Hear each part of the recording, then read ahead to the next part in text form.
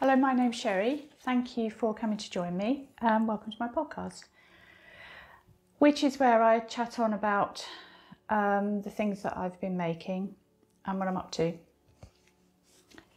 I apologise first of all for the last one where there were just lots of giggles and waffling, and I'm going to do my best today. First thing I want to say actually is, in my last podcast I talked about losing two of our much loved pets fairly in close proximity to each other, and I was really quite worried actually about talking about that because I wasn't sure how people would react to it, because not everyone has animals, and I just didn't know what people would think. Whether some people might think, oh, it's a dog or it's a cat. But thank you so much for your lovely reactions and messages. And what's apparent is that we all love our animals, and sending love to you, because lots of people are going through the same thing that we're going through. So sending love to you if you've lost a much loved pet or any kind of difficult time you're going through, because that's the other thing I think for the last few weeks is that you can be trotting along through your life absolutely fine, and then something can happen, and it's not just that event, it seems to knock everything off kilter, and it takes a while sometimes to get yourself back. So thank you for your lovely response. Also, I want to say I brought along a couple of things I've been sent actually. One thing that a lovely friend Sharon sent me probably about a month ago now actually, and it was from a company that I think was called Don't Send Her Flowers, I have a feeling. And it was just like this almost hamper that she'd put together for me through this company with bubble bath in it and lovely things to eat. And I'm vegetarian, so everything in there was carefully chosen by her, and a lovely book, which is Your Gardening Year, which I love looking at. And the whole box, I should say, was about mindfulness. It's something that you can send to people who are having a hard time. And so this little book I sit and read, but the one thing that I absolutely love is the Sudoku. Is it Sudoku? Sudoku book. And it's about it's like all mindfulness, it's like the Stitchy, which I'll talk about later. It's about your kind of way of relaxing and winding down and making time for yourself. I'm obsessed with this Sudoku book now. So the first one I did, I timed myself, it took me about 40 minutes. They're graded 1 to 5 in this book, and 1 being the easiest. And the first one took me about 45 minutes, which I can now do in about 12. But that's part of my sort of relaxation now of an evening. When I finish work, I will think, oh, I'm going to go to Sudoku. So thank you, Sharon. That was just, well, you always send me lovely things, but that was just so lovely. Floods of tears. And the other thing, which I got yesterday, is from my lovely friend Carrie. And again, I'd finished work and I just sat down and I thought, what is his parcel? I wouldn't know what this was. And she'd sent me, this is from Carrie's own pattern, actually. I'll take my ring off. This is from Carrie's own pattern. Some lovely wrist warmers. Look at these. I mean, just beautiful. And this is her own pattern, which I'll put on, which is a free pattern, which I'll put on the screen actually. Living in these, absolutely love them. So thank you. And she's got the most beautiful handwriting I've ever seen of any human. So thank you, Carrie. That was just so lovely. Yeah, so I was just going to show you what I've been making really. I will take these off for a second. I've got 3 pairs of these now, and I absolutely live in them. Whenever I go out, I always keep them in my top drawer. One pair that she made me, which is beautiful pink, which are my best ones. So yeah, thank you, Carrie. Socks. So last time I said I was going to show you some socks that I did for Christopher, which I finished some time ago. Did I get them done in time for Christmas? Probably, potentially, not quite sure. But anyway, he's been gifted them now, and so in true Sherry fashion, they were a little bit bigger than I meant to make them, because it's the first time I've actually made men's socks. My husband hasn't even got a pair yet.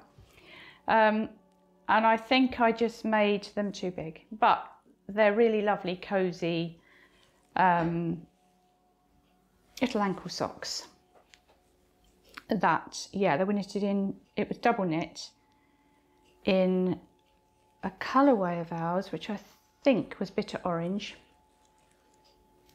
And I love knitting those actually, and they're lovely and soft, and I might do some more double knit socks. They were from a basic pattern, I think it was Kay Lytton, Crazy Cat Lady. Is it Crazy Cat Lady?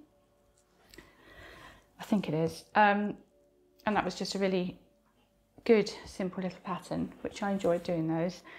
The other ones, actually really similar colourways, which after these by Carrie, so we're moving into spring. The other socks I did were ones that I showed last time, and I've completed one, which this was in, I'll put the yarn on the screen because spectacularly not brought the label, but this is lovely. It's very hard wearing yarn, but it's nowhere near as soft. But they'll be lovely. I mean, I should wear them and wear them. But they are, I've started, I'm like sort of down to here on the second one. So I'm enjoying those. And we went down to Kent actually last week for a family event. It was lovely to see family. It was so nice. And I also managed to see my mum. So I did a little bit. When I say a little bit, I'm really into my stitching at the moment, that's why, but that's as far as I've got. That's it. But I worked out, if I do 10 rows a day, they're going to be done in no time. No, I am enjoying them. I do love my knitting. But as I said last time, I'm just in a bit of a funny mood with sitting quietly. So with things sort of going around in your head. So I said the other day on Instagram, what do you, when you're knitting or stitching, what do you listen to? Or do you not maybe? I often just used to love sitting quietly, but now I have things going around my head that I don't want to, so I like to be distracted. But I can't be distracted when I'm knitting because it all goes horribly wrong. So that's why I've not been doing so much knitting lately. I do love it, but anyway, so what I have been doing every day, I showed you a little bit of this last time I podcast, was I'm doing, it's just really some daily stitching, but in the form of a kind of a seasonal diary. It's not just nature things that are going on there, but I want it to be reflecting what I see every day when I go out on my nature walks. And the colours kind of, I think as the year goes through, will be interesting to see how they'll reflect that. And yeah, I sit down every evening and do it, and loving it. And I've been watching Endeavour, which I'm completely hooked on. Don't know what I'm going to do when that finishes. And what's the other one I've just started watching? Oh, I've just started watching one called The Unforgotten. That's my friend Nikki got me on that. I'm going to be absolutely massively hooked on that one. Oh, what did I just finish watching on Netflix, which had a really disappointing ending? You know when you watch something and the end of it you thought, oh, did I bother watching that for now? It wasn't very good. But anyway, endeavour. So this is my little nature kind of journal, daily mindful slow stitching embroidery project. And I had a message the other day on Instagram, I think it was Sherelle, who said she kind of didn't know how to get started on it. You don't need to start in January. It doesn't matter when you start. In fact, beginning of spring is a lovely time to start a nature journal. And the nature journal can of course be, which I've got here, which is an actual journal where you write things down, which I also do. But you could do anything. But if you want to do it in Stitch, basically I'll do another video talking about how I get started, because you can get started with, so the first thing that went on this one was the embroidery of the wren. That was the first thing that started me off on this one, but it could be a pressed flower, or it could even just be a collection of fabrics, because I have got to have a tidy up. I have got so many little projects and little bags, and each one is full of something that I'm doing, and then I can't find the thread colours I'm looking for because they're all in bags. So in this one is all of the yellows, etc., that I'm just about to go on to for this because of the daffodils. God, what I was saying now. But anyway, yeah, it could be fabrics, it could be anything that gets you started, but I will do a separate video on that, because sometimes getting started, it's like, I'm like that with a new notebook. I've got a new notebook and I just think, I don't know what to put on the front page. What do I put on the first page? Leave it blank. That's what I do. And then you haven't got to worry. Fill it in afterwards. But anyway, I will do a video on how to get started if you're interested. But on this one recently, I wandered lonely as a cloud, I put on there. And there's a little blackbird and a cow parsley seed head, because I love seeing all the seed heads. I think they're as beautiful as the actual flower, really, in their own way. And what else is on here? Oh, some little notes. Oh, some Suffolk puffs. I love Suffolk puffs. And a little collection of colours that I put together down here. Polka dots, because I do love a polka dot. And some green, so I think that's going to go on at the bottom, but I'm not quite sure. I've been looking at that for a while. But all I managed last night was the seed heads, because I got very carried away with the endeavour. I'm actually catching up. I'm only on series 7 at the moment, because I do that thing where I think, oh, I can't watch it because then it'll be finished, and now I need to catch up before I can watch the latest series. That's what my head's like. Right, and the other thing I was going to do was add in, so I found a few embroideries that I did previously, and I'm basically going to add these. I thought I'm going to make quite some of them into cushions and a quilt, a nature quilt. That would be lovely. Oh, a nature quilt. That's a really nice idea, actually.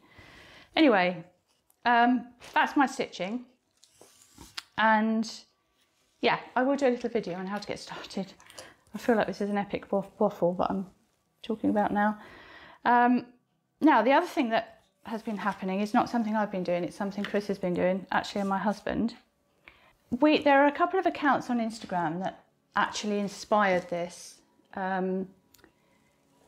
where they make lovely little nature videos with birds. And I'm captivated by it. I spend far too long on my phone on the Explore page, particularly at the moment with not having dogs anymore, or our lovely Tommy. I watch far too many funny dog and cat videos, but also these little, but nature videos basically as well. And these little dioramas that you see, little miniature scenes that people make and then photograph birds with it, etc. So Chris looked at that and thought, oh, I'd love to do that. So what he's done is he wanted to create what he had in his mind from found items, found things. So for example, we've got a a buddleia in the back garden, and there are lots of little, where I clipped it last, there were lots of little bits on the floor, and he used lots of those, and just anything that we pick up, lichen, little bits of moss, things that you pick up on a walk. And he's created this beautiful little hut, I absolutely love it, which is the beginning of a diorama that he's going to be doing. With the idea, we've got some, when I say tame, pretty, you can walk pretty close to them now, wagtails and our blackbirds, and we've got one dove, just one dove that's coming to the garden, so we're feeding him now, and two lovely wood pigeons who would completely flatten this. But the idea is that they will sort of form part of this little outside nature, yeah, diorama that we want to do. And then my husband, because as you do, has been making some little wooden houses, which my husband is from the Woodshed. I'll put the links, Instagram links below. Chris is Untrodden Ways, I should have said that. And yeah, he's been making these little wooden houses. So, which will be, at some point, we've got plans for these. So that's not me doing that, that's them doing that. That's not my, I'd love to be able to do things like that, but that's not really my thing. But I'm loving watching them do that. Yeah, so that's what I've been up to for the last week or so. So I want to say a really big thank you if you bought the our A Dream of Spring sock set skeins or minis, which was supporting Flower Power Fund and Marie Curie. It's such a fantastic cause and something we were really proud to be part of. So thank you so much. The very last of the pre-orders, I think there were about the last 10, will go out on Monday. So thank you so much. And there's going to be another yarn dyer on there now for the month of March.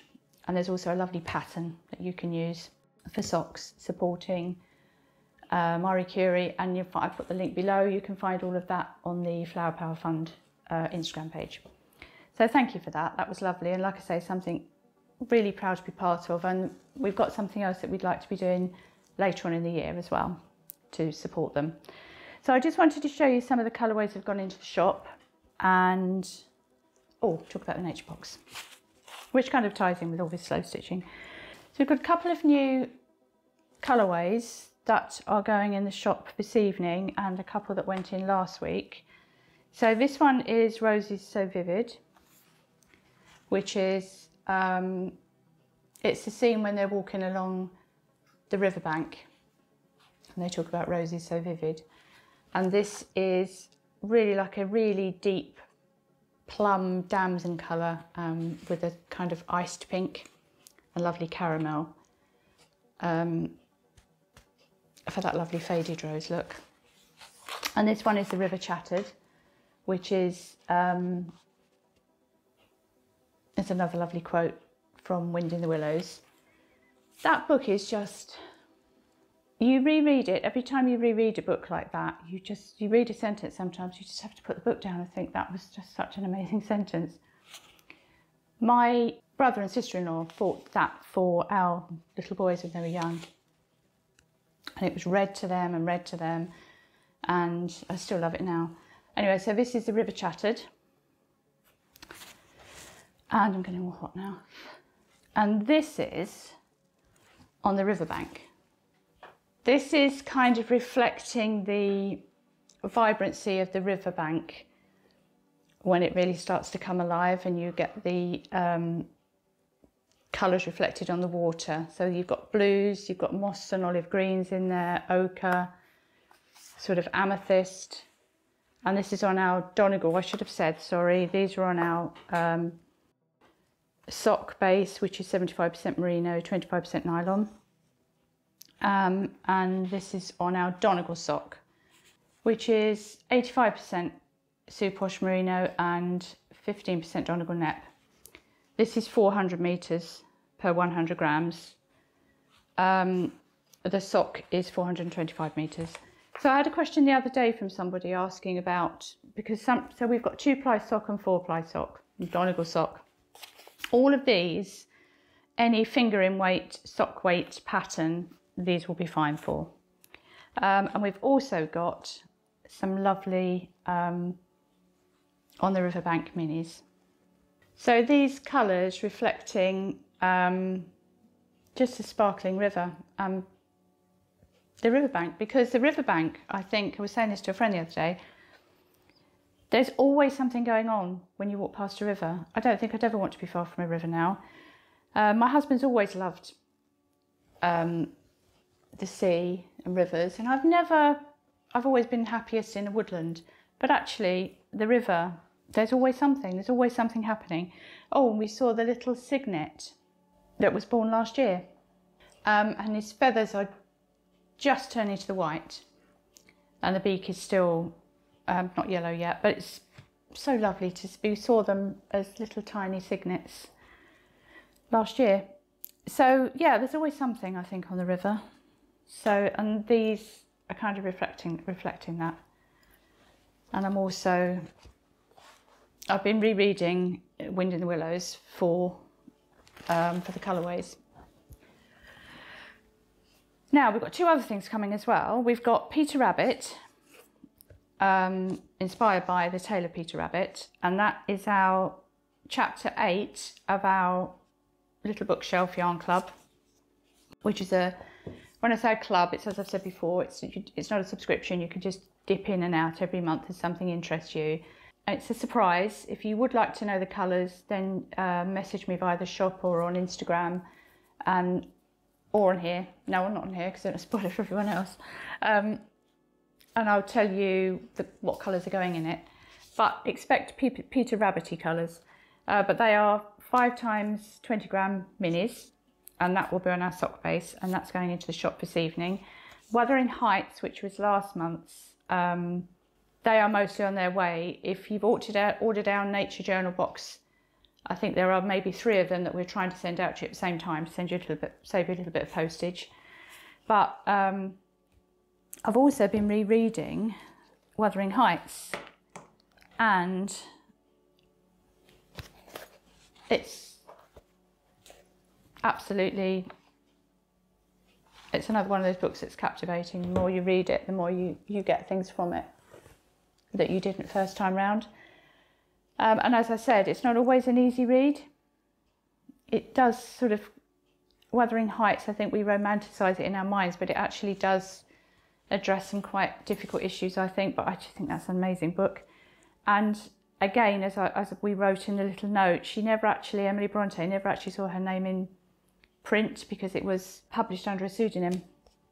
And she died the year after its publication, so she never actually got to see her name, which I always think is really sad, that she didn't know how much her book influenced people for, all those years. So anyway, so this is another lady, Beatrix Potter. So this was first published in, I think, the early 1900s. Was it around 1910, I think. This was very first published. And so it's over 100 years ago now. Such simple stories, but magical. So that's the Little Bookshelf Yarn Club. That's going into a shop this evening. And then our Nature Journal number 3. So we've just put our Nature Journal number 2 is all packaged and ready to go, and we absolutely love it. We're so thrilled with it. Thank you for your feedback on journal number 1. I've had so many lovely messages from you saying how thrilled you are with it. I hope you're going to love this one too. It's really, we just try and make them really extra special and to help you embrace nature, and which is why they're called the Nature Journal box. And box 3 is going up for sale on Saturday, and we're going to be looking again at the world in March, but we're also going to be looking at birds' eggs. Couldn't be happier about that, because I don't know what it is about birds' eggs. I just think they're absolutely beautiful, and we're looking forward to that one. That goes on sale this is Friday. If this video goes out this evening, which I'm hoping it will, that will go and be on sale tomorrow. And again, it is a surprise, but if you would like to know what's in the Nature Journal, I will put some footage in here of what was in Nature Journal number 1 to give you an idea of what to expect, but every month is different. Every box is different. But if you would like to know what's in, because it's your hard-earned money. And if you would like to know what's in there so that you know exactly what's coming, message me and I will let you know. So yeah, that's me having chatted on for quite long enough. Let me know what you're making, and I will, like I say, I'll put a video up next week. We've had an absolutely manic week this week, but next week we're hoping to put quite a few videos out. One of them will be stitching a wren, which I said I was going to do, and the other one will be how to get started on your nature journal. Thank you so much for spending time with me. Do apologise for the waffling. Have a lovely weekend.